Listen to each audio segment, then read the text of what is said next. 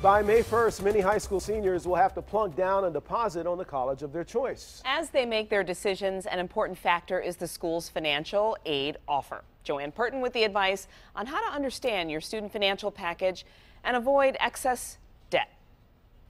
High school senior Fiona Quinn is fortunate to have several college acceptances from both public and private schools. After comparing their financial aid packages, she picked a state school. The tuition was a huge factor in my decision.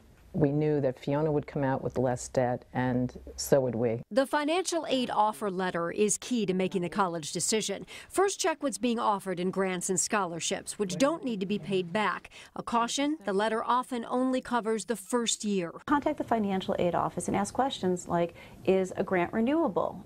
Does a scholarship require a certain GPA for it to continue into another year? The letter also details how much money you can get in federal loans. For the rest, you may have to look to private loans, which you borrow from a traditional lender. You want to make sure you start with federal loans. They have a lot of advantages over private loans. They have fixed interest rates. They also have more flexible repayment options. Also, check whether the federal loans are subsidized. Those are preferable because you're not responsible for any interest that accrues until you leave school. There's a helpful tool where you can compare costs and financial aid at each of the schools you're considering at consumerfinance.gov/paying for college.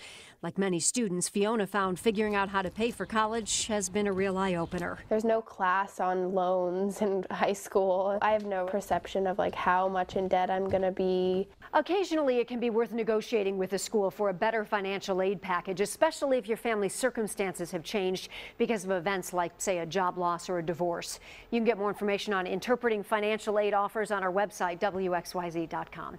I'm Joanne Purton, 7 Action News.